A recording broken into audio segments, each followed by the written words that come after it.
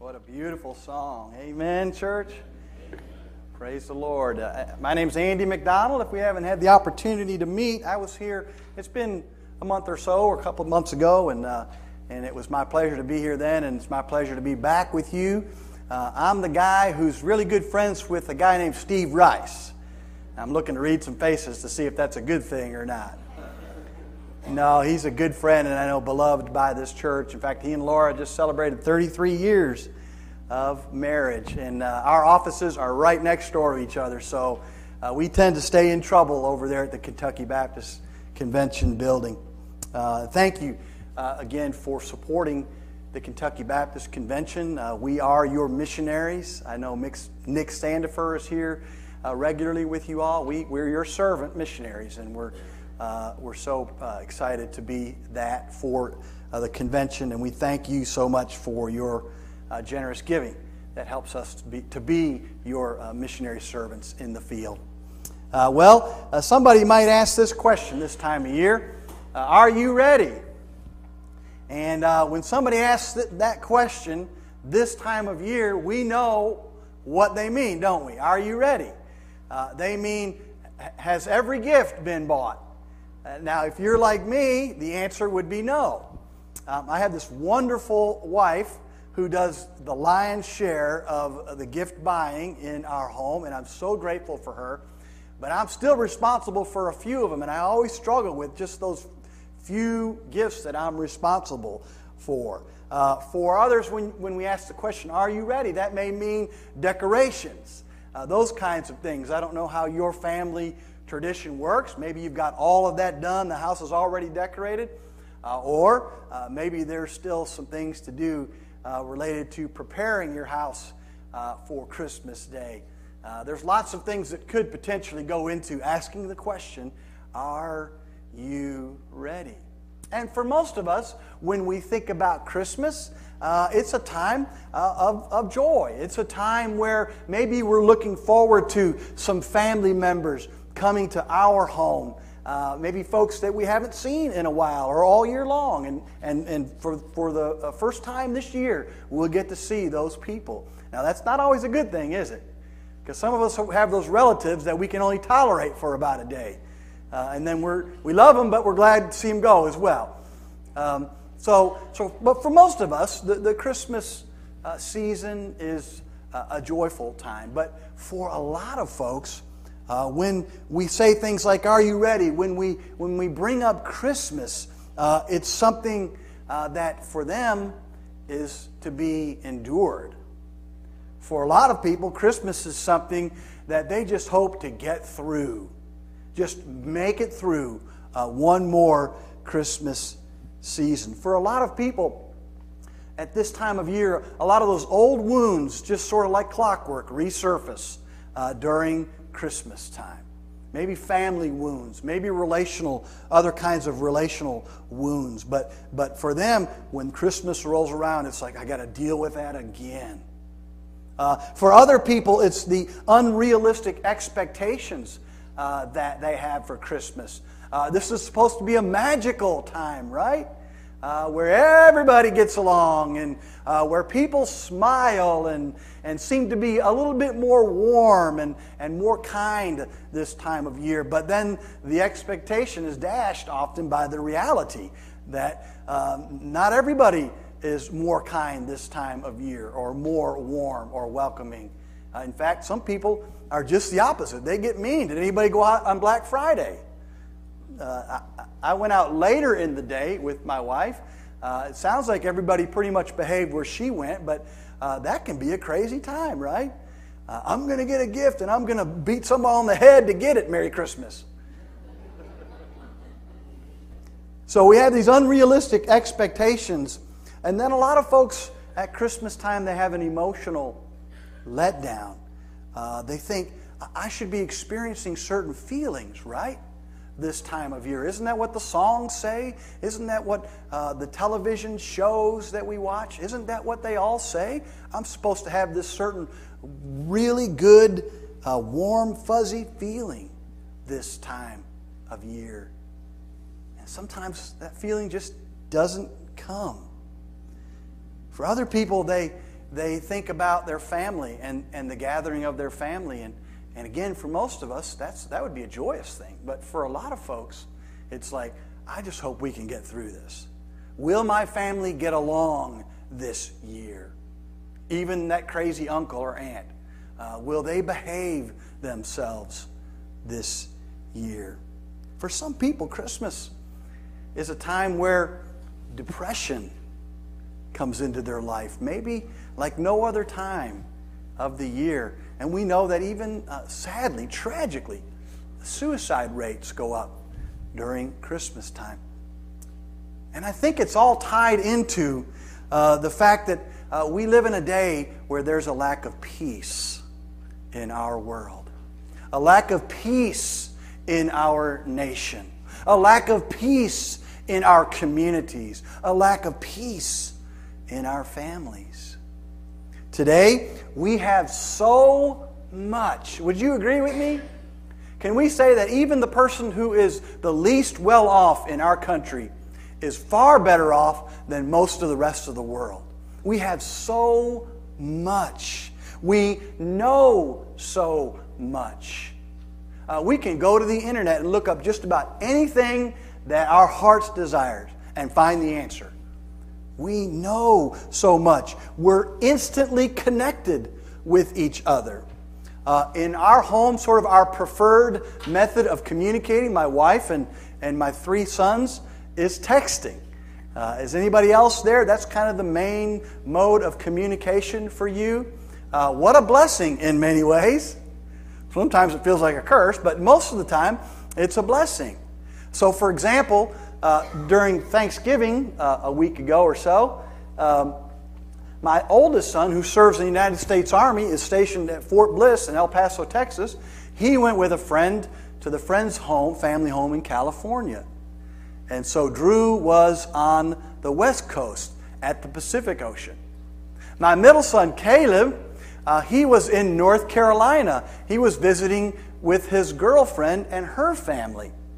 And the day before Thanksgiving, in fact, he knelt on a beach there in Wilmington, North Carolina, and asked Liz to marry him.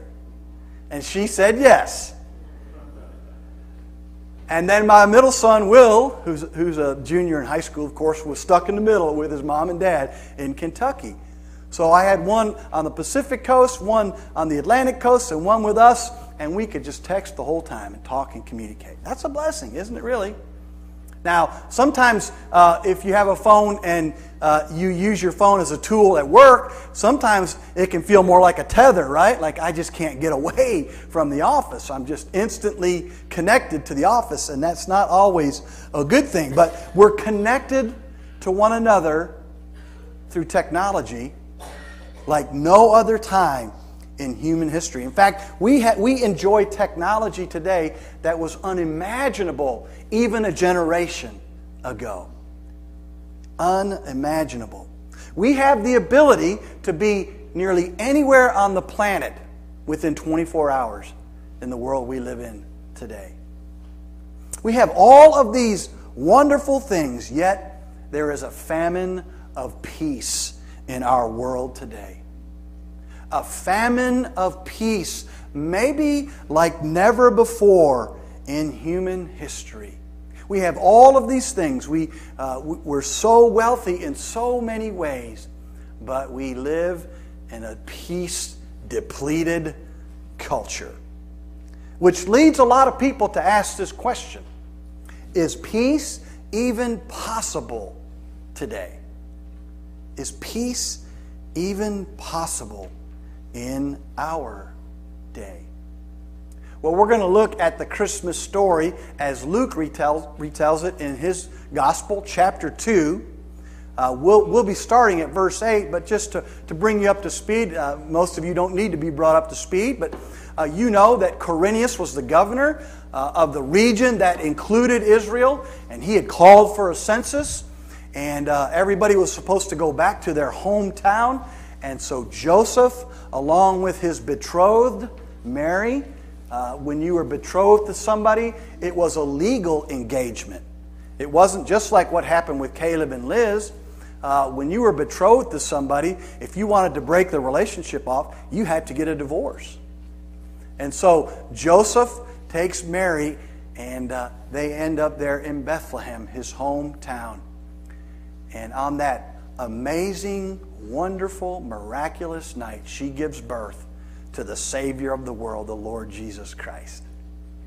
And so we pick up the story in chapter 2, beginning at verse 8. And there were shepherds living out in the fields nearby, keeping watch over their flocks at night. An angel of the Lord appeared to them, and the glory of the Lord shone around them, and they were terrified. But the angel said to them, "Do not be afraid. I bring you good news that will cause great joy for all the people. Today in the town of David, a Savior has been born to you. He is the Messiah, the Lord. This will be a sign to you. You will find a baby wrapped in cloths and lying in a manger." Suddenly, a great company of heavenly hosts appeared with the angel, praising God and saying, "Glory to God in the highest, and on earth peace to those on whom His favor rests." Verse 15, when the angels had left them and gone into heaven, the shepherds said to one another, "Let's go to Bethlehem and see this thing that has happened, which the Lord has told us about." So they hurried off, and they found Mary and Joseph and the baby who was lying in the manger. Verse 17, and when they had seen him, they spread the word concerning what had been told them about this child. And all who heard it were amazed at what the shepherds said to them. But Mary treasured up all these things and pondered them in her heart.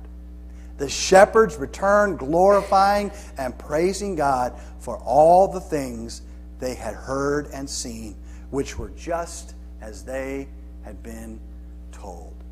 Let's pray together. Lord, as we look at this powerful passage in your word, Lord, we pray that even though many of us have heard it many, many times, Lord, that you might give us fresh eyes to see what you know we need to see this morning. And then, Lord, give us a renewed courage, Father, to act upon what you tell us through your living and active word, the very word of God. And we pray it in Jesus' name. Amen. Amen. So the Christ child has been born. God Emmanuel, God with us, has broken into time and space and become one of us. And so an angel comes to shepherds who are there just outside of Bethlehem in those rolling hills, keeping watch over their flocks at night. I often wonder why the Lord sent the angel to shepherds, people who were very often sort of looked down on in their culture. You couldn't get much lower in terms of your economic and your vocational status than to be a shepherd. I often wondered, why didn't God send the angel to Caesar in Rome, or at least to Quirinius or to Herod, some big shot there in some position of power? But that's not how God works.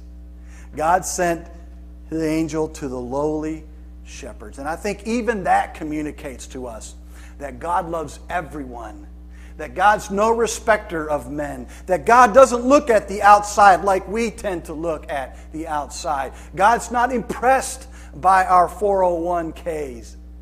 God is impressed with the heart. He looks at the heart of a man. And so I think he's communicating here that I love everybody, and most especially the people that others look down on. Someone was telling me they go to Southeast Christian, and they said a few weeks ago that Kyle Eidelman was preaching. And he said this to the people there at Southeast. He said, if you're looking down on someone because of something they've done in their lives, get out. Get out. And you know what? The people stood and cheered and clapped. And I think that's a powerful statement, isn't it? No one, in other words, no one has gone beyond the reach and grace of God. And He sent the angels to shepherds. And so their night of tending sheep was suddenly interrupted by this supernatural presence, this angel of God. And he was shining in the glory of God And the Bible says that their first emotional response was what? Fear. In fact, they were terrified, our translation says. They were terrified. You might feel that way as well. I think I would as well. I don't know if I've ever seen an angel. The Bible says that sometimes we may be entertaining angels unaware. It's possible that an angel could slip into one of our worship services. Amen? But generally, if that happens, they're not shining out with the glory of God. So we may have seen one and not known it.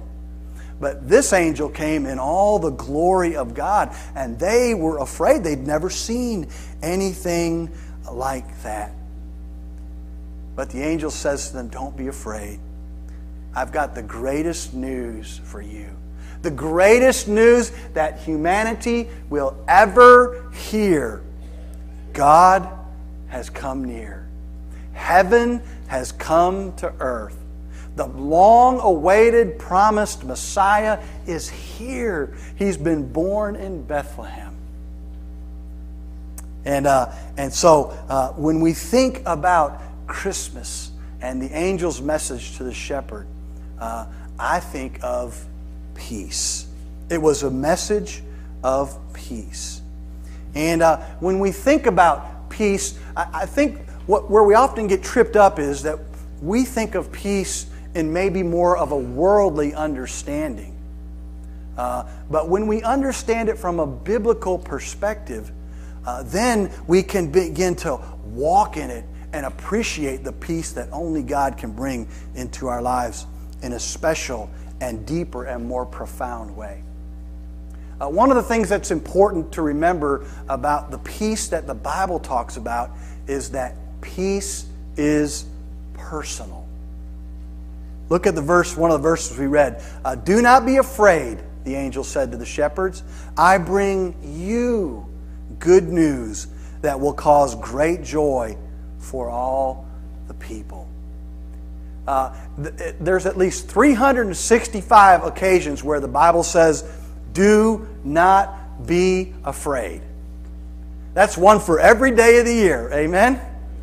Now, when the Bible says something, it need only say it once for us to have our attention piqued, right? And for us to lean in and hear and seek to obey. But when the Bible says something 365 times, we really better listen. Do not be afraid. I bring you. It's personal. The good news of Jesus Christ is for you and you and you and everyone here and everyone in the world. And I bring you good news that will cause joy in your heart and peace. Peace. I read the story of a wealthy man who commissioned an artist to paint peace.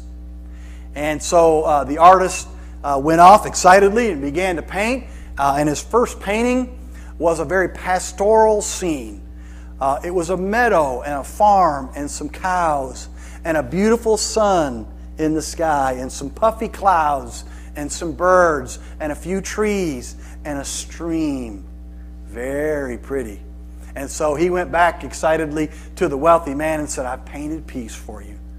And the man said, no, that's not what I'm looking for. You need to try again. And so the artist went back and he thought about it for a little while, and he came up with what he just was sure would be peace for the wealthy man. And so he painted the picture of a mama holding her baby. Can't get much more peaceful than that, can you? And so he rushes back to the wealthy man and just sure he's nailed it this time, and he holds it up and he says, I've painted peace for you. And the man says, no, that's not what I'm looking for. You need to go back and try it again. And so the artist goes back and he's frustrated and hurt and a little rejected and just unsure of exactly what the man is looking for in terms of peace. In fact, he even prayed about it. God, would you help me to know what peace would look like for this man? And then he thought he'd hit on it. And he began to paint feverishly. And he went back to the man's home and he presented him the painting, and he said, I think I finally painted peace. And the man looked at it and he said, you sure did. That's exactly what I'm looking for. Now, what scene did the artist paint when he finally nailed peace for the wealthy man? He painted, it was a seashore painting, and there was a storm raging. Dark clouds. He depicted the wind blowing and great swells of surf crashing onto the shore. And there was a great cliff there on the shore, and the waves were battering against that cliff. And in the middle of the picture, small but still detectable, was a little hole in the cliff with a little overhang. And inside the hole was a bird sitting on her nest, safe and secure from the storm. That was the man's understanding of peace. And you know what? I think he had it right. I think that's a better picture of peace. Now, we love it when we enjoy relative peace in our circumstances, in our lives. I'm not looking for trouble. Are you? Amen? But we know that life is often not like that. In fact, I think we misunderstand what the Bible says when it describes Christian peace. Listen, peace is not the absence of conflict. Peace is the absence of fear. Peace is not the absence of conflict for a Christian. Peace is the absence of fear. That's why when Jesus said in Matthew 10:34, do not suppose that I have come to bring peace to the earth. I did not come to bring peace but a sword. That's why that's still perfectly compatible with what the angels told those shepherds about the peace of God coming to earth through the Messiah. See, the gospel brings peace to the heart of the one who believes in Jesus, not necessarily to the circumstances of the one who believes in Jesus. If we ever tell someone when we're sharing the good news with a lost person, if we ever tell them, hey, if you'll just give your life to Jesus, you can have a problem-free life, we're lying to them, aren't we?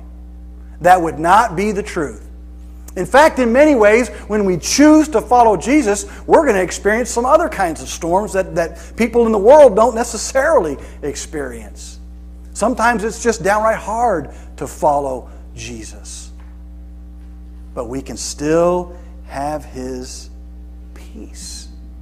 See, the kind of peace that He brings is not political. No government can secure the kind of peace that only Jesus can bring to the heart of a man or woman, boy or girl. You can't purchase it at the mall. Now, my wife likes to say that when she goes shopping, she is doing retail therapy. She says, I don't even need to buy anything. I just need to look at stuff. And I'm going, well, it seems like you usually buy something, though, when you go, but that's okay, too. But for me, to go shopping is like doing time, okay? And unless I get to eat. Now, if there's lunch or dinner, and then I can kind of endure it.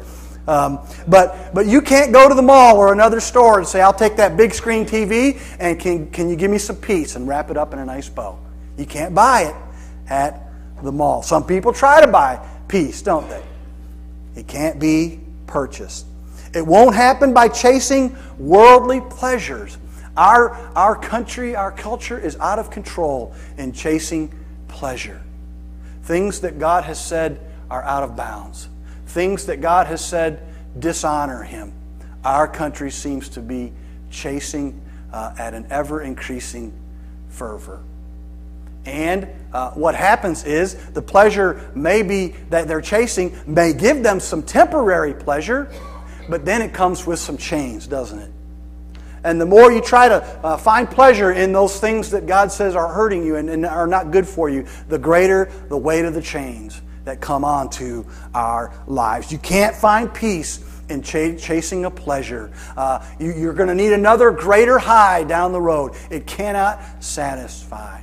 Some people try to drown their sorrows, don't they, in alcohol and drugs and those kinds of things. But when you try to drown your sorrows, like I discovered as a teenager, when I tried to do that in my life, I discovered that sorrows can swim, can't they? And they have buddies. They multiply. You can't chase worldly pleasures and have the peace that the Bible is describing it. You can't even find this kind of peace in another person. You can't. It's unreasonable to expect that another person is going to be responsible for your peace. My wife and I celebrated 25 years of marriage this past July 1st. I love her more now than I ever have. We have a wonderful relationship by the grace of God. But she can't bring me my peace. Only Jesus can. Listen, even the best of relationships will let you down sometime. And if we put another person on a pedestal, there's only one way for them to step. Off. So don't put people up there. The only one that deserves a throne is Jesus.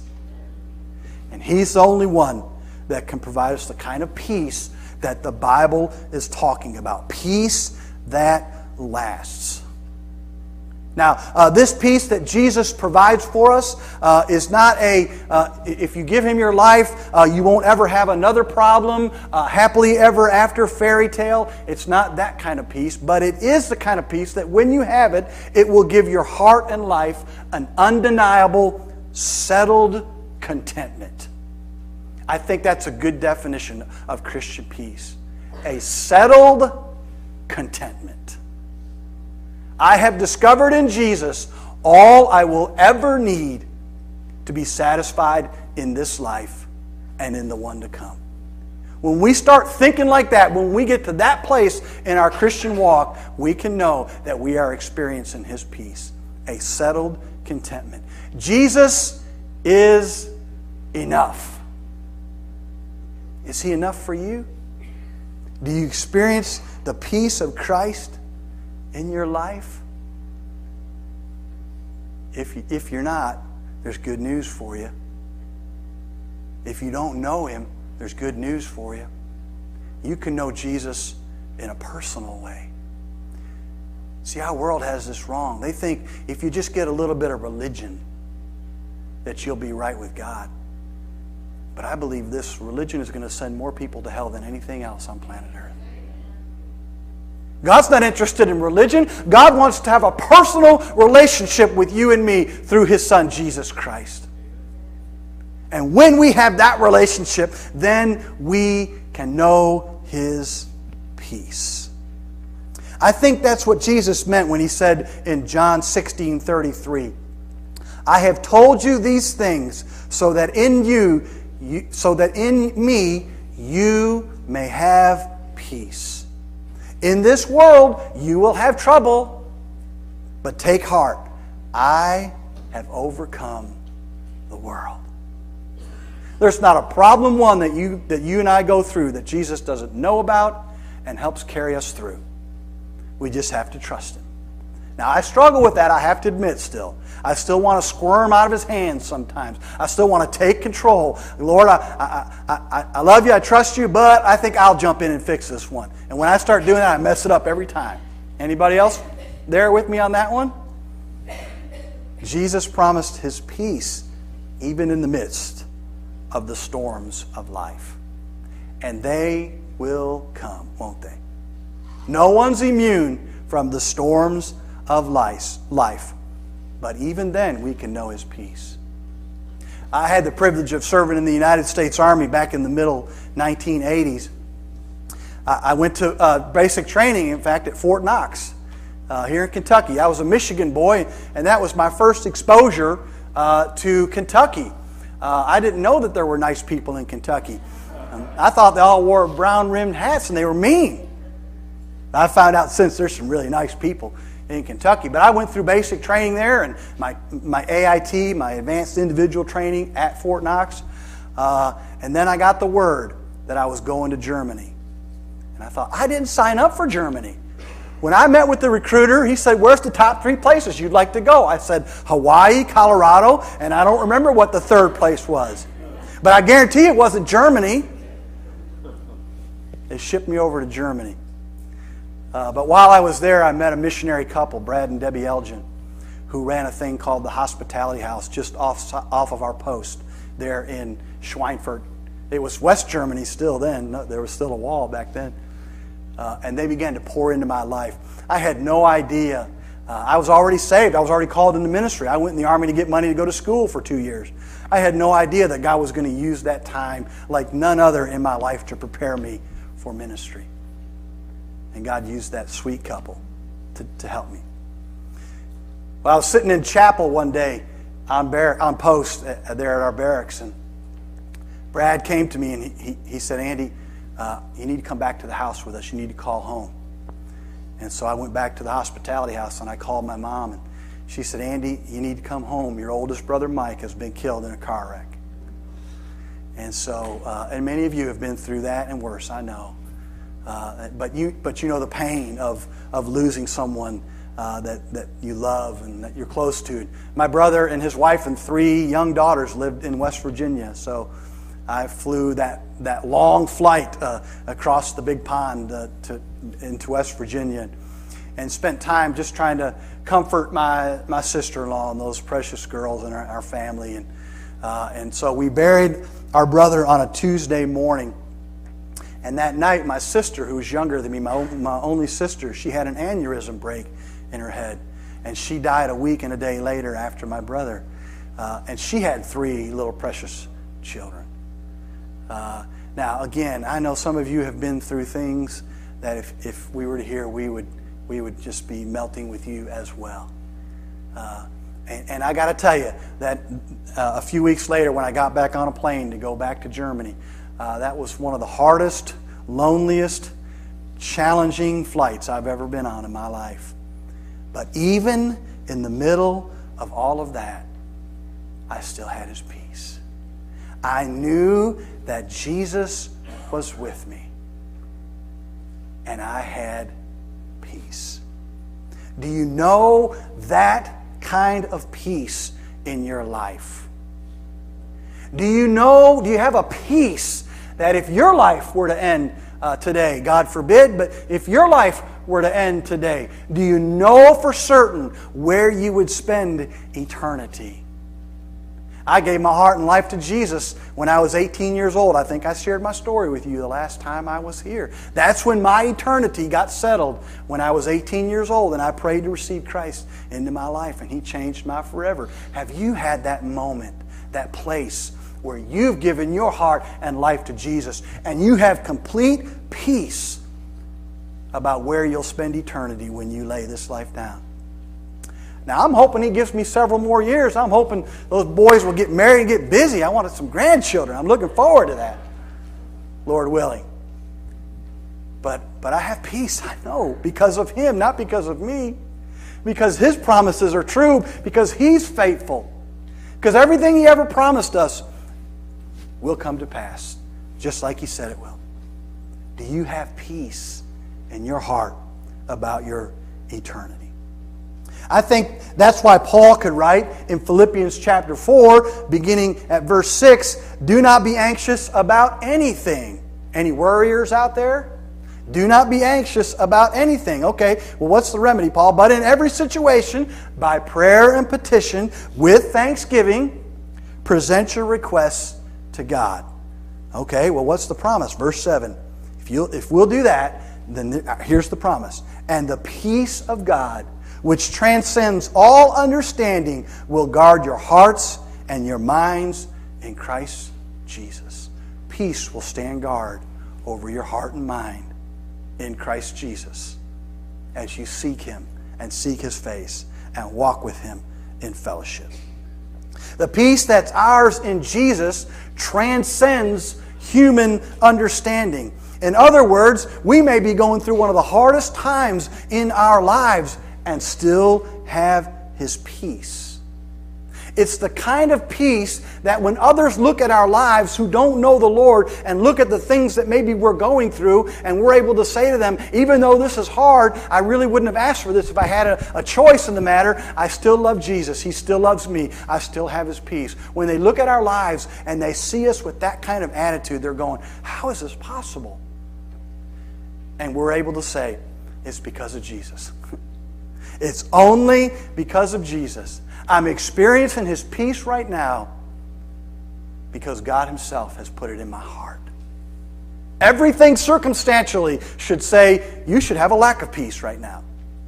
But I still have it. Why? Because it transcends human understanding. It can only be explained as coming from the hand of God. Do you know that kind of peace in your life this morning? Now, I think that when I ask that question, is it even possible in our day to have peace? I would say a resounding yes. Yes, based upon the truth of God's Word and my own experience with the living God and being in a personal relationship with His Son Jesus by the power of His Holy Spirit, I can say yes, without doubt. But here's some practical things that I hope will help us as we think about having peace during this Christmas season and beyond. One thing that we have to do is lay down our worldly expectations for the holidays and trust in Jesus. The writer of Proverbs said, trust in the Lord with all your heart and lean not on your own understanding. In all your ways acknowledge Him, and He will make your path straight. Don't trust in the world. Don't trust even in our own ability to try to make this Christian thing work. Trust in Jesus.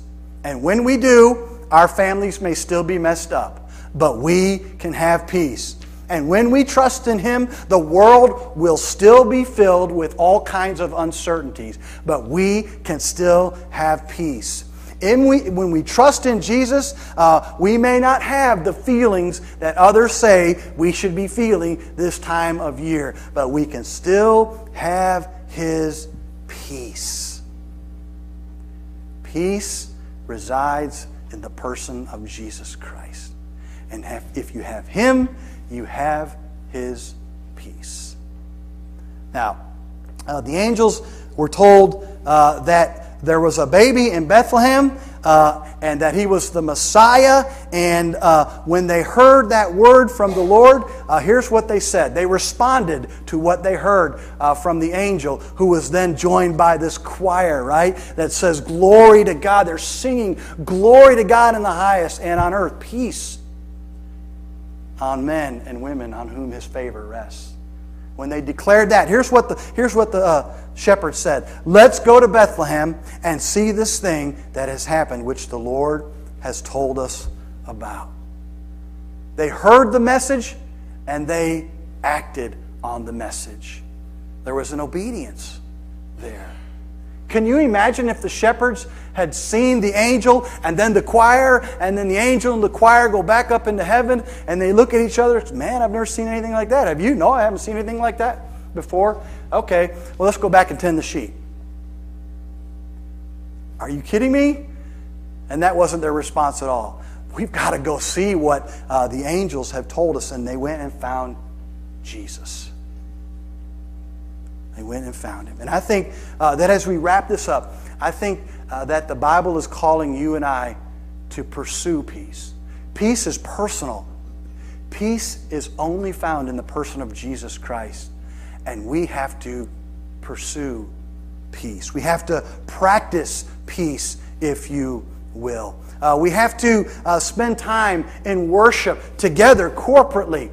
And then in our own prayer closet, we need to meet with the Lord and worship Him there. Now, I'm not saying it has to be a physical closet. I'm saying that I would say to you, set apart a place somewhere in your life where you know that that's the place where I regularly meet with my Lord and worship Him and pray to Him and read His Word. We have to pursue peace. The price of spiritual freedom is eternal vigilance. And the only way we can stand on guard is to continue to be people who are worshiping, praying, seeking the Lord, reading His Word, trying to memorize the Word, trying to take every thought captive. These thoughts will come into our head, and by the way, not all of them are from God. We're supposed to take them captive in obedience to Christ, and the ones that are from God we let into our hearts, and the ones that aren't, by the power of the Spirit, we get rid of them.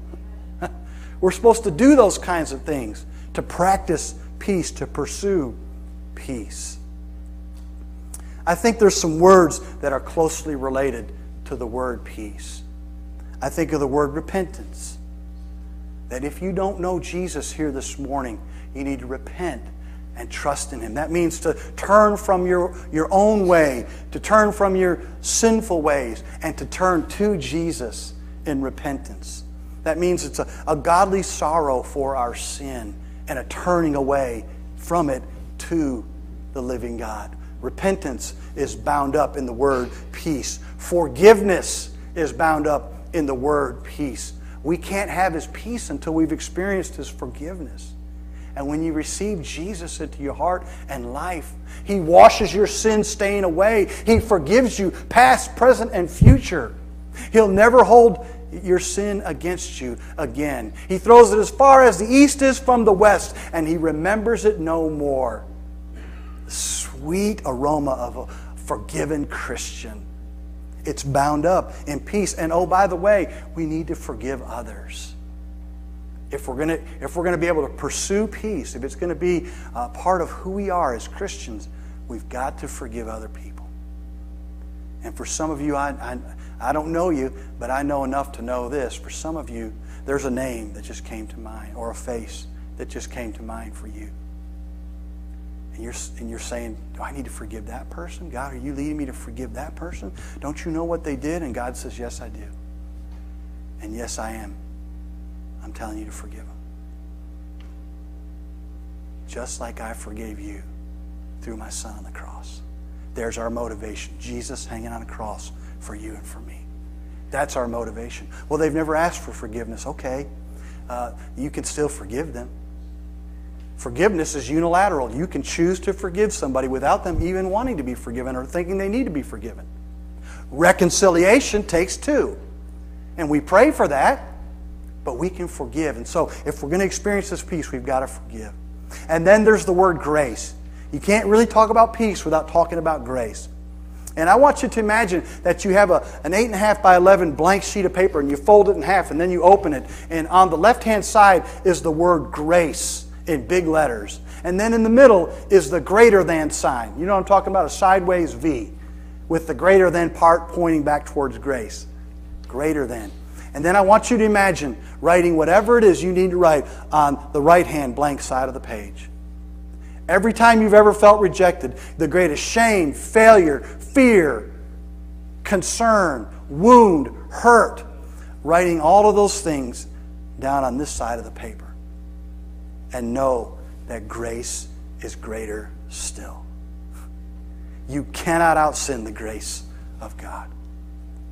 And when you know His grace, His unmerited favor, you'll know His peace.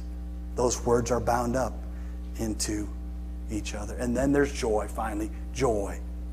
See, a lot of people get confused here too, I think. They think that we're supposed to be happy all of the time. Well, I like being happy. Happy's a good thing. But happiness depends on positive happenings. And life's not always filled with those positive happenings, is it? But joy depends on Jesus alone. And we can have joy even when we're not experiencing positive happenings. Joy. Joy and peace are bound up together. In the busyness of a holiday season, don't miss Jesus. And don't miss His peace. Let's pray together. Gracious Heavenly Father, thank you that you have seen fit to meet with your people just like you promised you would, God. But in this place, you meet with us in a powerful and special and unique way, Lord, as we gather as the body of Christ. And we thank you that because of Jesus, and Him alone, we can know your peace.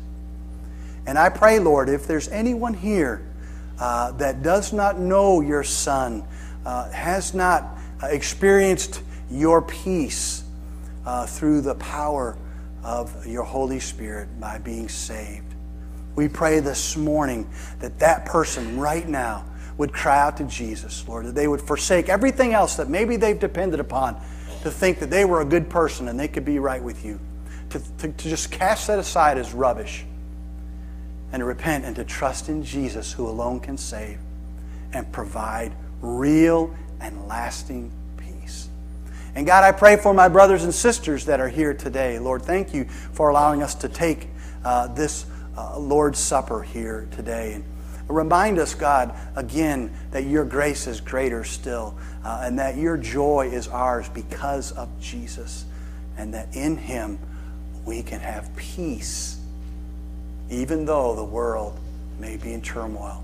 Even though our world may be in turmoil, we can still know your peace. And I pray it in Jesus' name. Amen.